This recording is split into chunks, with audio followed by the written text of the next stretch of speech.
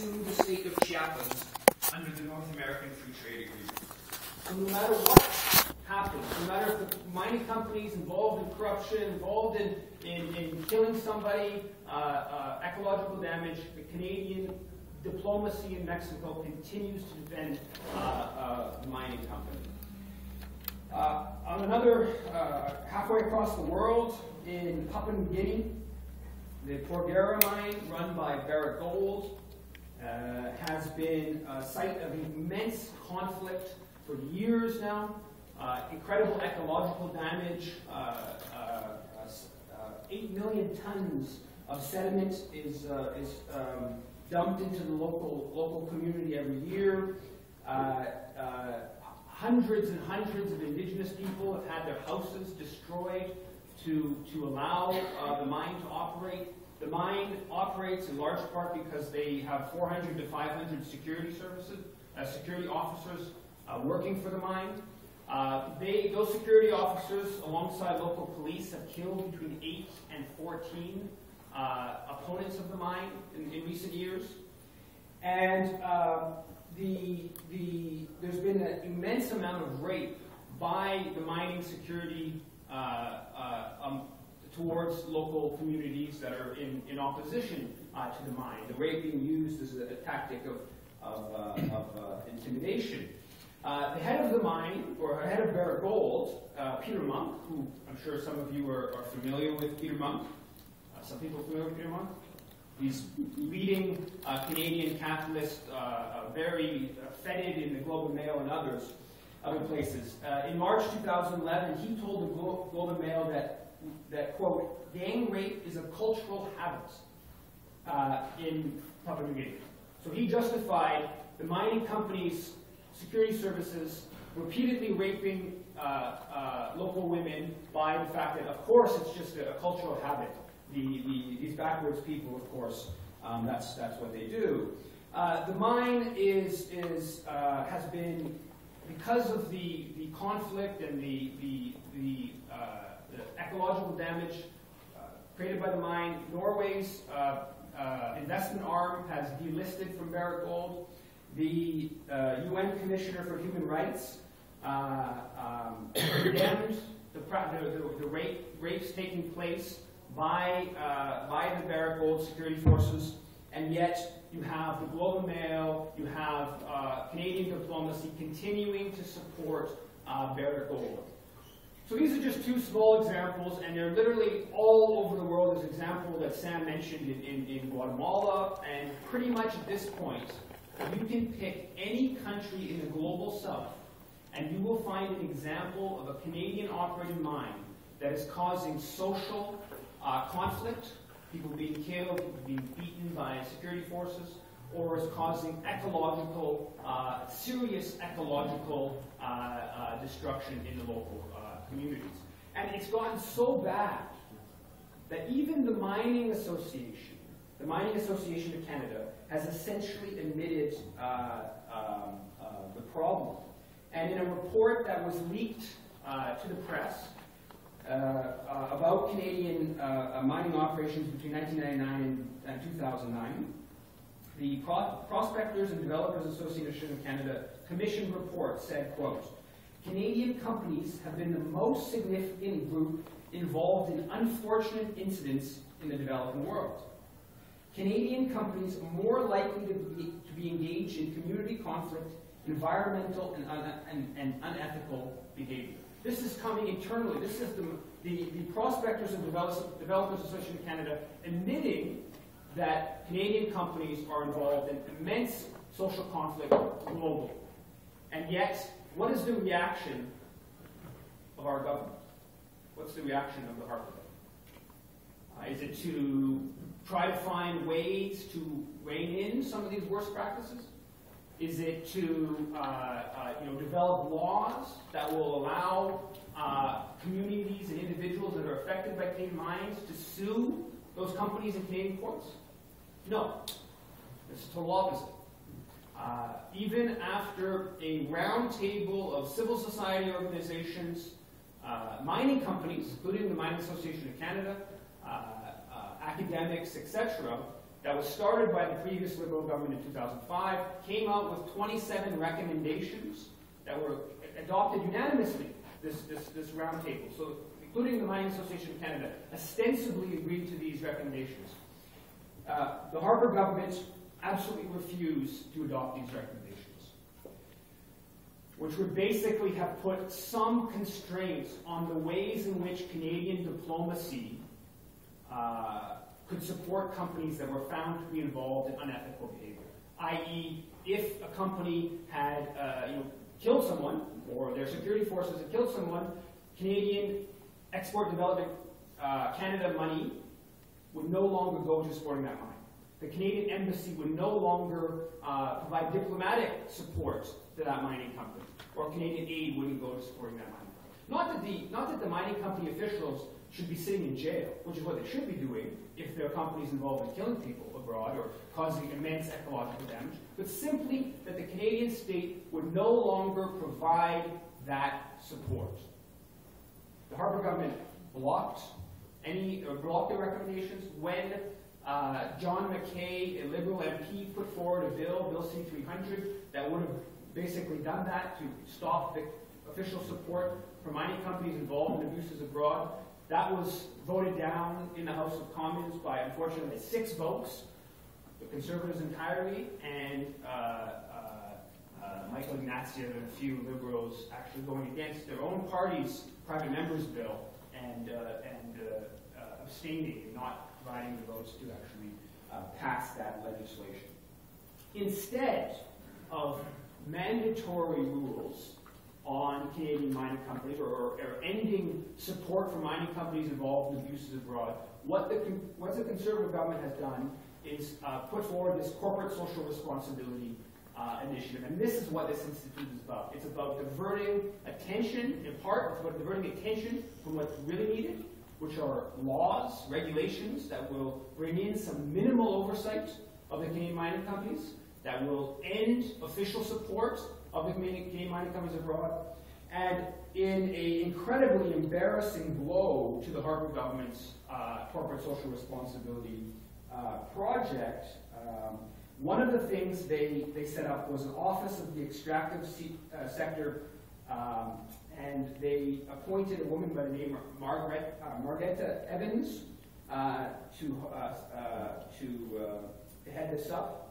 And basically the idea is it was going to provide some oversight of Canada's mining sector abroad.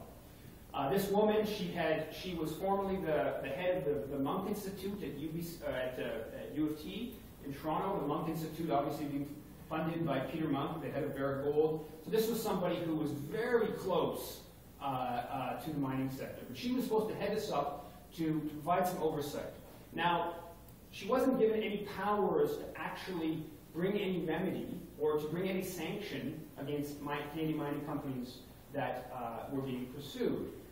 She was basically just able to sort of bring the company that was accused of abuses and those accusing the company of abuses together to try to find some sort of way out of the problem. Now, of course, what happens in a situation like that is a company that is going to engage in abuses abroad is obviously not going to sit down and come up with a remedy unless they're forced to. So 2 weeks ago, Margareta Evans finally resigned after 4 years, quietly resigned from this position because over those 4 years, there had been 6 different disputes brought to her. And in each case, the company simply walked away from the dispute process. They just said, sorry, we don't want to participate, and she had no powers to oversee bringing any remedy, bringing any sanction against the company. And so this institute we're talking about here at UBC today is tied directly to this corporate social responsibility initiative that the Harper government has set up, and this Office of the Extractive Sector is one element, and it has just collapsed. So I think that it won't surprise me. It's actually very embarrassing for UBC to be continuing down this path, even as an important element of the Harper government's corporate social responsibility project is collapsing on itself. So there's an immense numbers of abuses by Canadian mining companies abroad, and the Harper government has refused to do anything to try to stop those abuses. So that's part of the story. The other part of the story that I want to convey here today is just the extent to which Canadian foreign policy goes to supporting mining interests abroad. Right? All arms of the Canadian state are involved in this project. From the diplomats in Canadian embassies abroad or Canadian high commissions abroad, who spend much of their days working to advance Canadian mining interests in Ecuador, in Mexico, in Ghana, etc., to even the Canadian military being involved in some of this process. And to give you a sense of just how aggressive Canadian mining lobbying is abroad, in February of 2012, Anthony Bennington, who's the director of the Graduate School of Geography at Clark University in the U.S., he told the Committee on Foreign Affairs and International Development, quote, a subsecretary in a Latin American Ministry of Mines told him that, quote, as far as I can tell, the Canadian ambassador here is a representative for Canadian mining companies. He went on to say, I quoted another Latin American environment minister who told him, quote, I don't know if Canada has been quite so discredited in its history. So here you have high officials in Latin American governments saying that basically, from their perspective, all the Canadian ambassador does is lobbies on behalf of mining companies. And that's probably an exaggeration, but it certainly gives you a sense of what's going on. Harper himself has repeatedly lobbied abroad on behalf of controversial Canadian mining companies. When he went to Chile in 2007, and Barrick Gold, biggest gold company in the world, has a very controversial project there, the Pasco Lama project, which recently has been put on hold. They lost their licenses, fortunately. The government had bowed to popular pressure. When he went to Chile, Harper went to Barrick's office and said, Barrick Gold follows Canadian standards of corporate social responsibility. Even after more than 2,000 Chileans had just demonstrated against Barrick Gold. Likewise, when Stephen Harper went to Tanzania in 2007, he went to the Barrick Gold operation only a few days after Barrick Gold had just defined a strike by miners as illegal and suspended a large number of miners. After a number of people had been killed at the Barrick Gold operation in Tanzania. In fact, according to Globe and Mail, this is after Harper's visit, but the Globe and Mail report on business said that 19 villagers have been killed by police and security forces at the North Mara mine, operated by Barrick Gold, between January 2009 and June of 2010. So in a 18-month period, at least 19 people had been killed, largely because they were small mine operators. They were trying to get gold. Barrick Gold, when Harper's in Tanzania, he goes and he defends Barrick Gold's interests diplomatically. In Mongolia, the Canadian government set up diplomatic relations with Mongolia entirely, according to Agence France Presse, to support Canadian mining interests in Mongolia.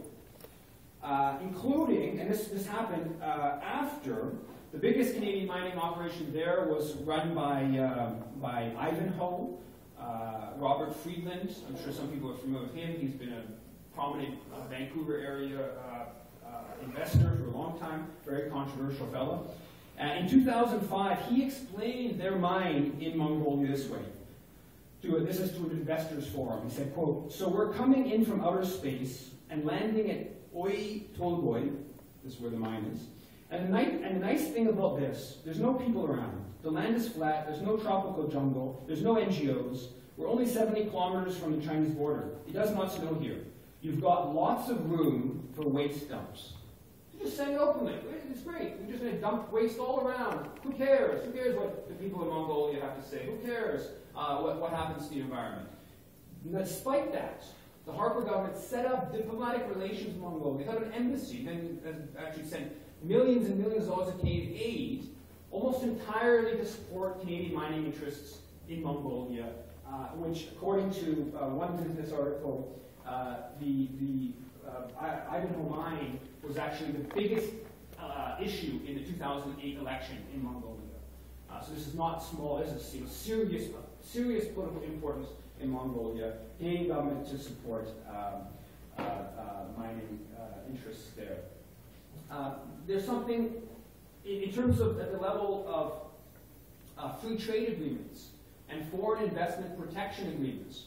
You have the Canadian government basically signing a free trade agreement with Peru in 2010 to support and protect the interests of the $5 billion in Canadian mining investment in Peru.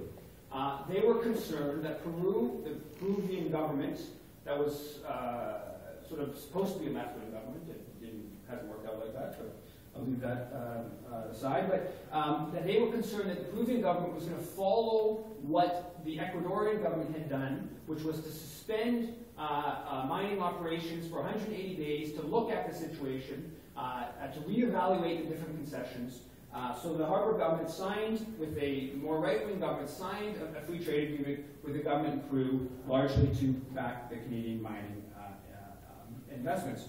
And within a year and a half of the signing of the free trade agreement, you had the CEO of Bear Creek, which had a mining operation at a concession withdrawn after 6 protesters were killed.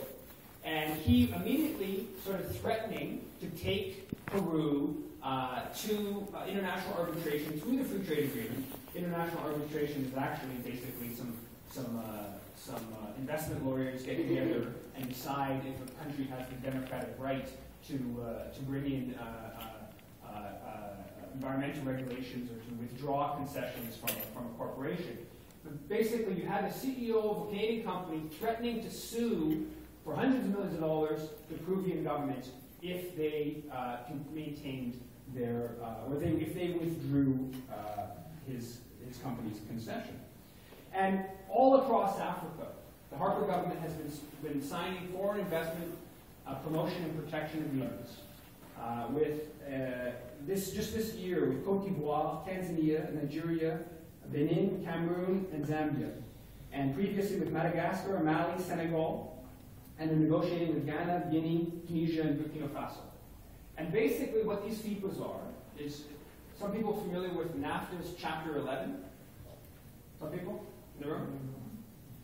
Basically what that does is that gives international corporations the ability to sue, like the free trade agreement approved, the ability to sue the country in a supranational tribunal, so not in domestic courts, but a supranational tribunal. It's staffed by investment lawyers. It's all in secret. And they get to challenge the government's withdrawal of the concession, increase of royalty rates, etc. Basically, the point is to further protect the Canadian investment interests in that country. And in the case of Africa, we're talking about serious money here. Between 1989 and 2011, Canadian mining investment in Africa went from $25 billion, $250 million over $31 billion. Right? We often hear about how China is buying up Africa. You hear that all the time. Corporate media talks about China buying Africa.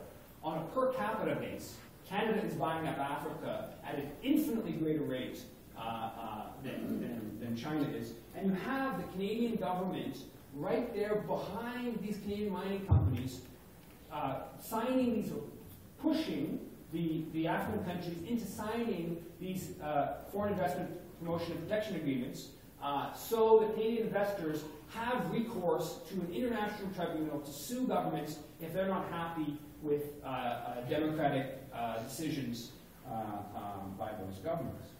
And but 2 weeks ago, Infinity Gold sued Costa Rica for $1 billion because it withdrew its mining concession for a gold mine. even though studies show that more than 75% of Costa Ricans are against the project, don't want open pit mine in their country, want to follow decent environmental standards. Of course, Costa Rica has quite a significant ecotourism industry, and so this is, would undermine some of that. Despite that, you have the Canadian company suing this country for $1 billion. What does that mean in terms of daycare? What does that mean in terms of education for a fairly poor country? Well, what it certainly means is it's a way of intimidating, even if they don't get the full $1 billion, it's a way of intimidating a government to follow what the Canadian mining companies want.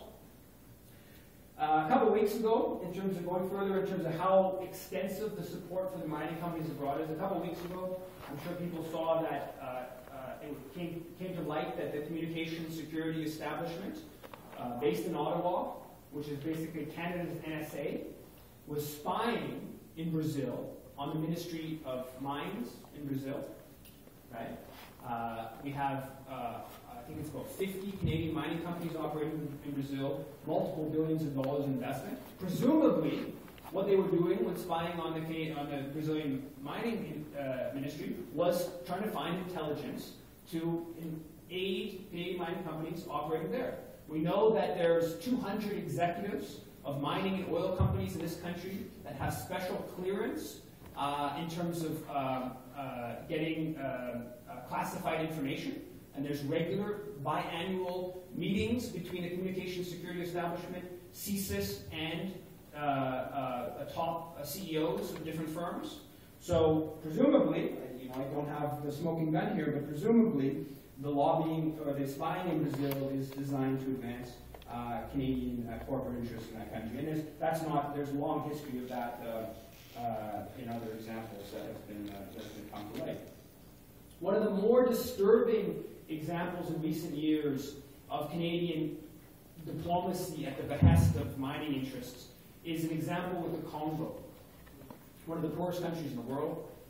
Huge mineral resource wealth, hundreds of billions of dollars. Some estimates go into the trillions of dollars of natural resources in the Congo. Canadian companies are big players.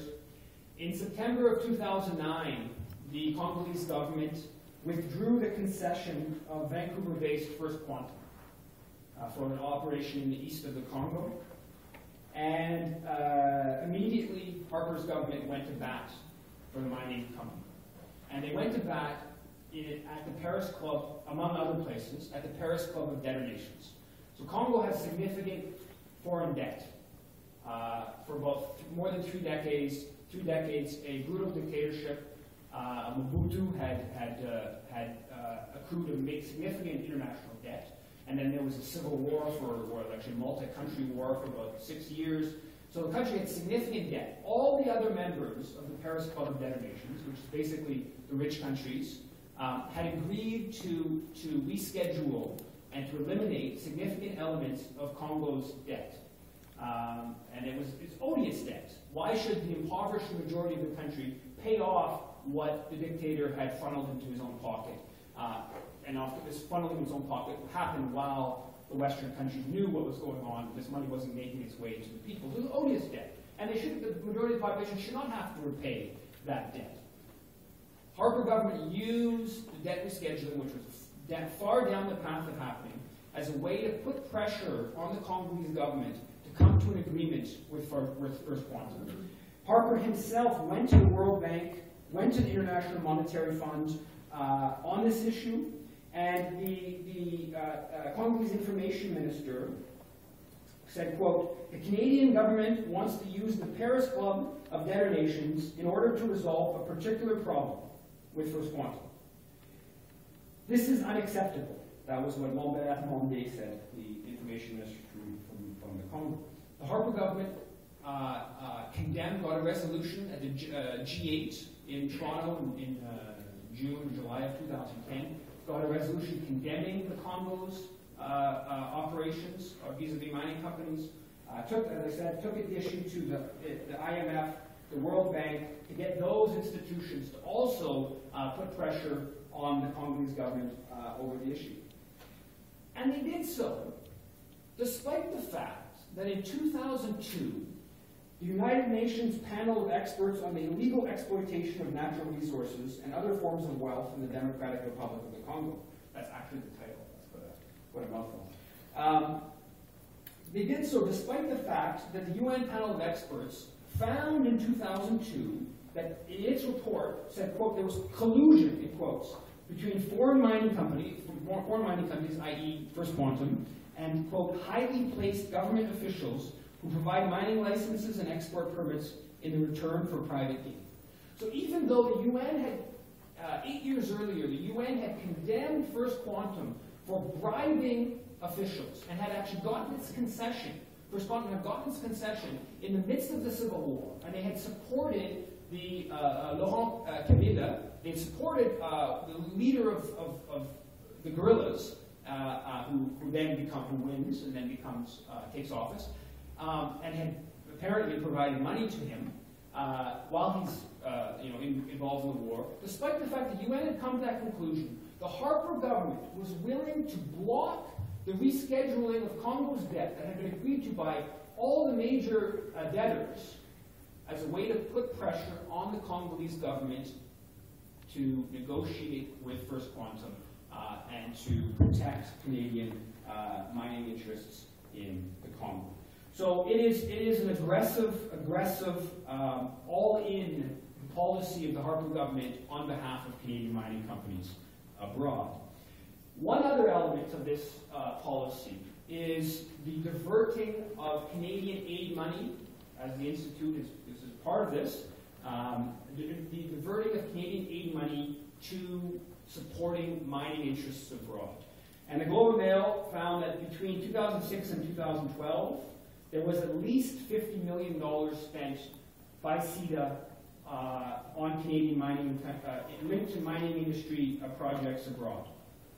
And the Bev Oda, after she drank her $15 glass of orange juice, she told the Prospectors and Developers Association of Canada meeting in Toronto in 2012, just giving a sense of how intense the tie is between Canada's aid agency and the mining sector. And actually, just before going to Bev Oda's quote, I'm sure some people saw that just a couple days ago it came to light that CIDA has been collapsed into foreign affairs.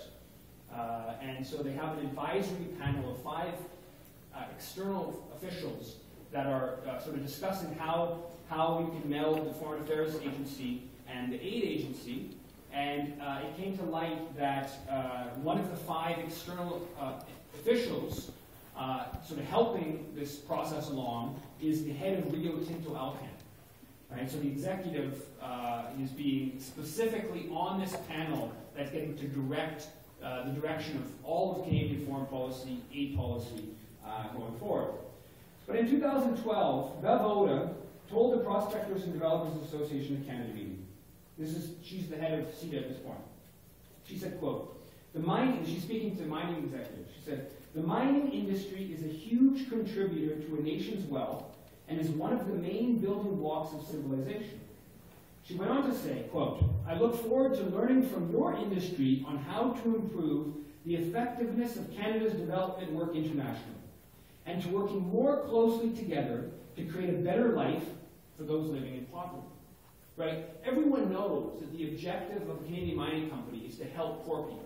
It has nothing to do with profits. That's not their objective. The objective is how can we get poor people out of poverty. Right? And here you have the head of CIDA saying that the objective of CIDA and the objective of the mining companies is exactly the same objective, which is either is a very damning comment on CIDA. And so, as part of this initiative, as part of this closer relations between CIDA and the Canadian agency and mining companies, you have them spending all kinds of money on bringing even NGOs together with mining companies. So there's been a number of, there's been some controversy over a number of projects where CIDA is funding projects that NGOs doing with mining companies abroad. And there was in a few different countries, in Peru and Burkina Faso. CIDA is putting millions of dollars in a project that's administered by NGOs such as Plan Canada, such as World Vision. And basically how it works is that CIDA puts up a couple $1 million, the NGO will put up $300,000 or $400,000, the mining company will put up $400,000 or $500,000. The project administered by the mining company, by the NGO in the community where the mining companies operate. I detail a little bit in my book on the one in Burkina Faso. And basically the objective of the initiative is to have the NGO help pacify opposition to the mining company.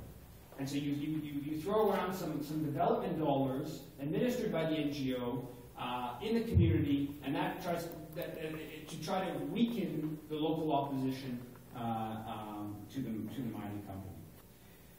And as Sam mentioned, this is not just something that's the Harper government. The Harper government has really deepened the pro-mining orientation of Canadian foreign policy, but it's not something that began with the Harper government. It's gotten worse, and Canadian mining companies have become bigger players globally in recent years. But this predates the Harper government. And one example, I'm going back into the 1970s, in Jamaica. In Jamaica, in the late 1970s, over 800 Canadian troops participated in a training mission in interior Jamaica. And at that time, a left-wing Jamaican newspaper named Bang said basically the point of this Canadian training, military training in Jamaica, was to prepare for an invasion of Jamaica, to seize Alcan, which is then Montreal-based company's bauxite mine. So this is what the left-wing newspaper was accusing at that time. A number of books on Canada-Caribbean relations said scoff at all these crazy leftists who are just totally paranoid. Well, it comes by chance, a military historian by the name of Sean Maloney, who's a preeminent Canadian military historian, very right-wing fellow. He looked into the issue, and he actually finds out that there was an initiative on the books by the Canadian military. It was a planning exercise called Nimrod Caper. And this is Sean Maloney writing, who's seen the internal files, said, quote, "The objective of the operation revolved around securing and protecting the Alcan facilities from mob unrest and outright seizure or sabotage." So here you have the Canadian military planning for an invasion of Jamaica if a left-wing government nationalizes the mine, or if popular protests sort of hinder the mine's operations.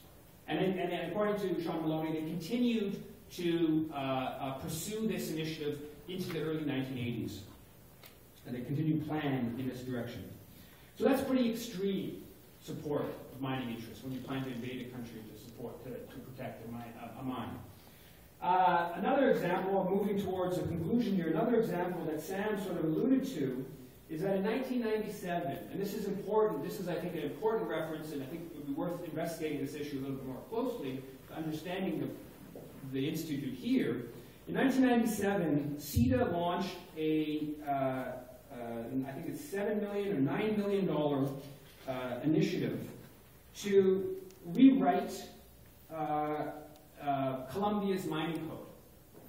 And they hired a law firm in Colombia. They worked with the CIRI, which is the Canadian Energy Research Institute, based at the University of Calgary.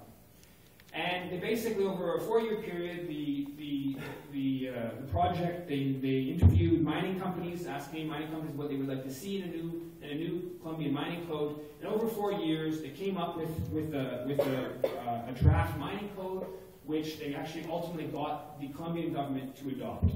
And the head of Colombia's State Mine Workers Union explained the new mining code. He said, quote, "The new code flexibilized environmental regulations, diminished labor guarantees for workers, and opened the property of Afro-Colombian and indigenous people to exploitation.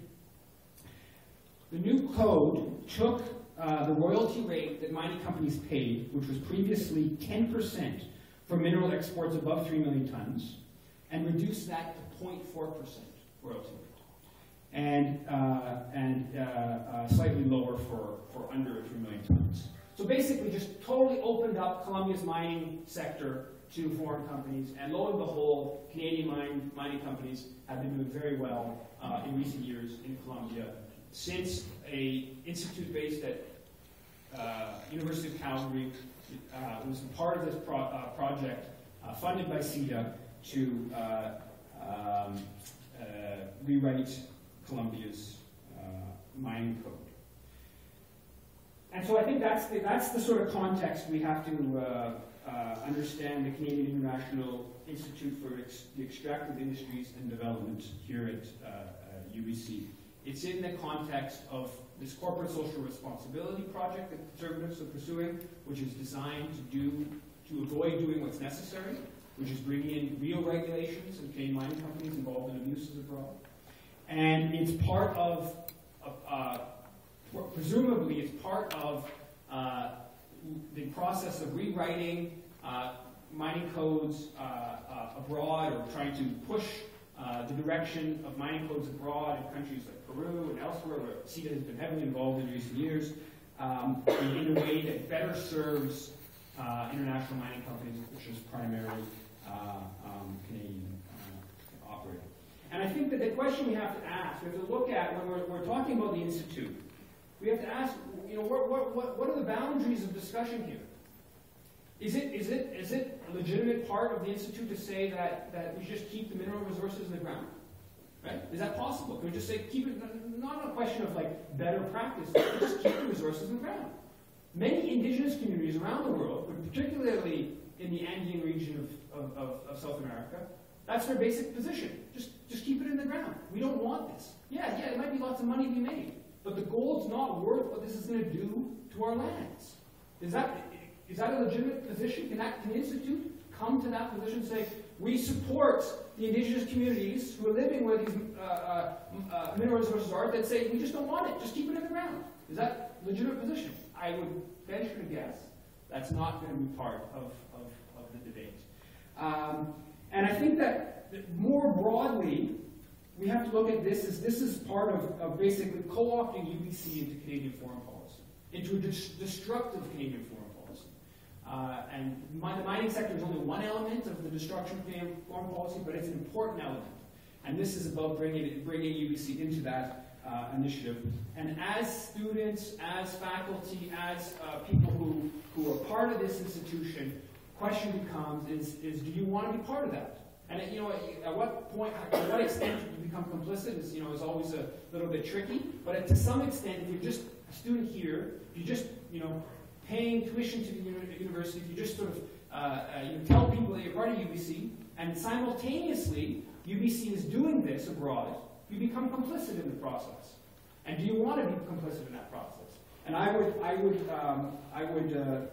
assume that the majority of students on the campus, when shown the facts of what Canadian mining companies are doing abroad, and what the Harper government is doing to support that and to block attempts to lessen the destructive elements, I'm guessing the majority of students will not be particularly fond of the idea that UBC is enabling that process. I'll leave it at that. Thank you very much.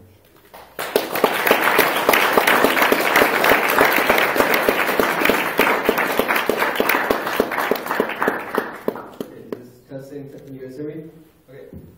So I think what we'll jump into now. Thank you, Yves. I think that you brought up a lot of very provocative points about how Canadian foreign policy, especially now in the last, I guess, 8-7 years of the Harper government, has been very corporate-driven, and how the academia and sort of Canada's diplomatic corps have been very much implicated in that as well. So I think that Yves said a lot of points that are worth discussing, that are worth thinking about, but I wanted to sort of open it up to discussion now, to questions.